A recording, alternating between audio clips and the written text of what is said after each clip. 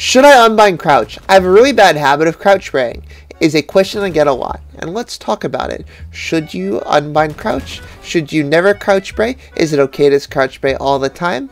Let's talk about it. So, first of all, what is crouch spraying? Well, crouch spraying is when you go and see an enemy, you go to take a fight, and as soon as you see him, bam, hitting the crouch key, holding down the crouch key, and taking that 1v1. Now, this is a bad habit that's picked up by a lot of players, and the reason why is because it rewards, early on.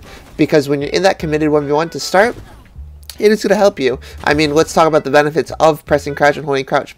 In the short form, when you're in a committed fight, yeah, I mean, it's going to throw your enemy's crosshair placement off. You are crouching under their bullets, potentially if they're aiming at head level, and you might get away with it. You might get awarded with it.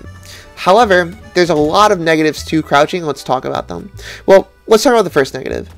If you go to crouch, you are committed to that fight, and you can no longer access your movement. If an enemy is not committed to a fight, you're going to have a big leg down. Because what you're doing is, as soon as you hit crouch, you cannot strafe left or right fast. You cannot tuck behind cover. You are stuck taking that fight. You're very committed.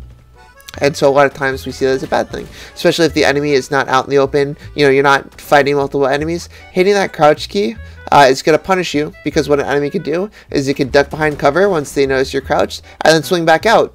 And now that you can't move, it's a very easy target for them to lock onto, i.e. your head, and take you out. Additionally, if you're ever in more than one enemies at a time fighting, as soon as you commit to that crouch, it's over. You're committed to that fight, and you can't keep going, because a lot of times you're going to get traded. And so what is crouch spraying actually good for? Or what is crouching good for? Well, one thing that we need to know is that it is good for managing recoil. So if we're ever spraying a smoke, if we're ever, having to put down whole mag of bullets, yeah, it's a good thing to crouch, because then you could put down more bullets consistently in a tighter spread than if you're standing up. And so this is where crouch, we want to make sure we have that crouch key available, especially if we're spraying through a smoke or we're trying to wallbang someone. The crouch key is pretty useful and necessary there. Additionally, if we have to commit to a fight, you catch each other off guard, you're not in cover, they're not in cover, a lot of times crouching is going to be the last resort. However, it is going to throw off your opponent, and if you're taking a dedicated 1v1, you're out in the open, they're out in the open, you have to commit to each other, yeah, crouching works, especially because that gives you that tiny window to take that shot.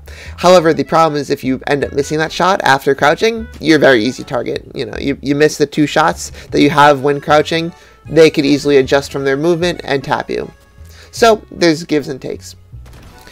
Ultimately, let's talk about it. Should you unbind crouch? No, I don't think that's the way to do it. How I think you should practice the problem of crouch spamming every time you see an enemy. Well, first of all, let's get comfortable in a deathmatch. I think using select fire weapons like a Guardian, a Deagle, things that you can't really crouch with to begin with, or you get no advantage from it, let's start practicing deathmatches there. Really going for the head, really going for taps. Once we start feeling comfortable with that, then let's work in a Vandal. Use it almost like you're using your Guardian, just going for taps, but instead now we're using a Vandal.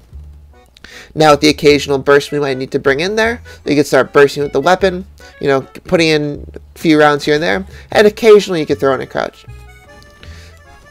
Ultimately, I'm not saying for you to unbind crouch. I don't think it's a bad thing to be able to do, because it's sometimes great. However, if you overuse it, it's going to become a problem. It's going to be holding you back. So try and keep it to a minimum. Try and keep it to only the situations I kind of mentioned earlier. And with that knowledge, I hope you sub, hope you follow, and hope you take it and rank up with those games. Otherwise, take care, and bye-bye.